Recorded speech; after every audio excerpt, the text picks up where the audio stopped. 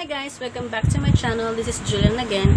Today's vlog guys, gagawa tayo guys ng review ng sunblock. So ano nga ba ang sunblock guys? Ito ang tumutulong sa protection ng ating skin for our face and our body. So kaninang umaga guys, bumili na ako ng sunblock ko sa Mercury. And of course, nabili ko yung pinaka-favorite kong sunblock ay ito, tada! Ang Dermplus guys, Dermplus SPF 35. Ginamit ko na siya guys. Almost 4 years na akong gumagamit to guys. Saka, hiyang na hiyang ko to guys. SPF 35. So, sabi niya dito guys, meron siyang PABA-free. Ang PABA-free guys, to avoid allergic reaction. At siya nga guys is water resistant and chemical based ang ating Dermplus.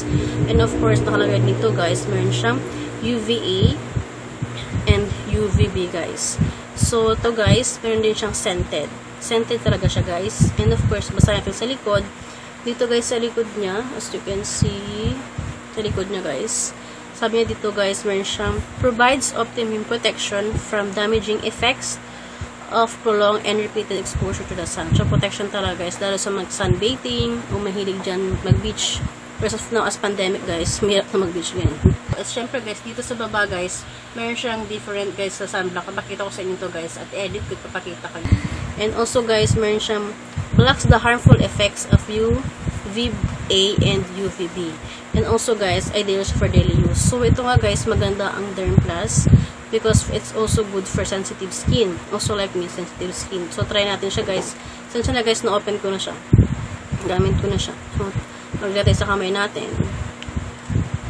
No, konti lang. So, ito siya guys. Yan yun. Then, amoyin natin. Okay, scented siya. Okay naman sa ilong. Hindi siya masakit. So, try natin siya guys.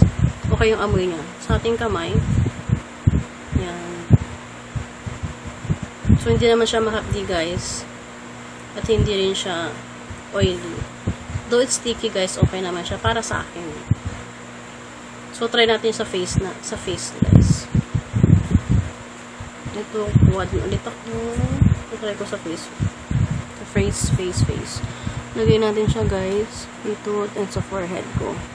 So, ang pag-ang natin guys pataas para hindi magsaga ang ating face. So guys, ito. So, ano ba guys ang content ng ating Dermplus? So, may nabasa din ako guys. Nagbasa-basa din ako. Nakikita natin siya guys. Meron siyang aloe vera and seaweed extract. Maganda ang tandem nila guys kasi sila ay antioxidant. So, nabasa ko siya guys. So, tignan natin guys.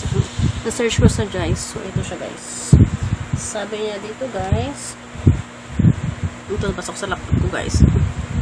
Sabi niya dito guys, meron siyang antioxidant, ang aloe vera, at ang seaweed extract. Tumutulong siya for anti-aging. Oh, maganda. Anti-aging and anti-wrinkle. And also, is a moisturizer. Ito guys.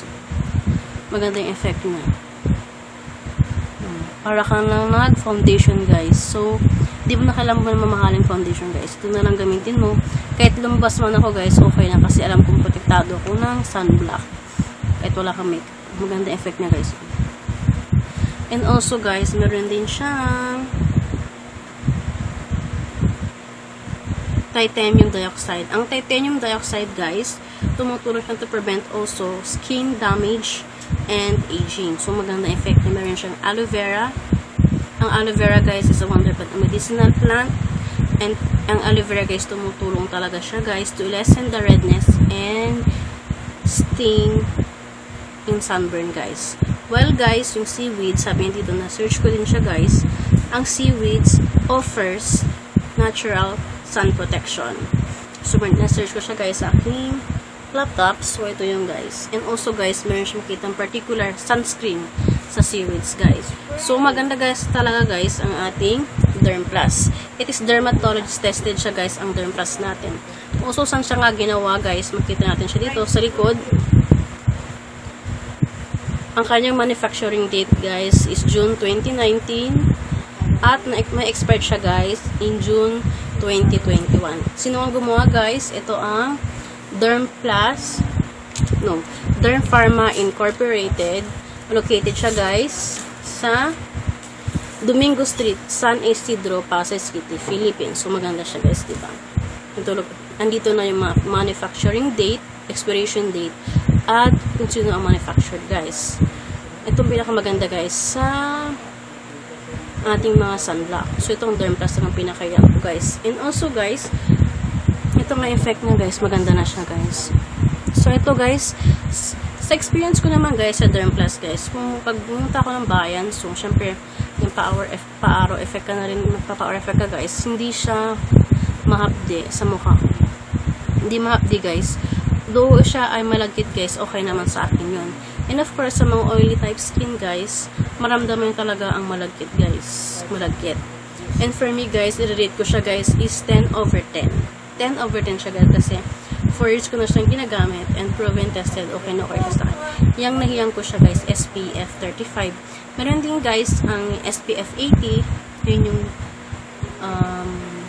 green, at ang SPF 130, yun yung brown guys. Meron din sa kids guys. So ito nga guys ang aking pinaka-favorite sa lahat kasi nga it's sensitive skin, pwede sa atin yung guys, and it is hypoallergenic and proven and tested guys at dermatologist tested na guys. So sa mga gustong bumili guys, it is nationwide nga siya guys sa Wastons, Mercury, guys, pwede nyo siyang bumili at i-try nyo na guys. So for me guys, it is thumbs up for me. 10/10 ang ating Dermplus SPF 35, 15 ml siya guys. Sa malaking to guys, ang 100 ml is 360. So guys, bago sa aking channel guys, so kayo po ay mag-subscribe, comment below kung meron kayo mga questions and suggestions, and hit notification bell kung may bago upcoming updates na vlogs ko guys.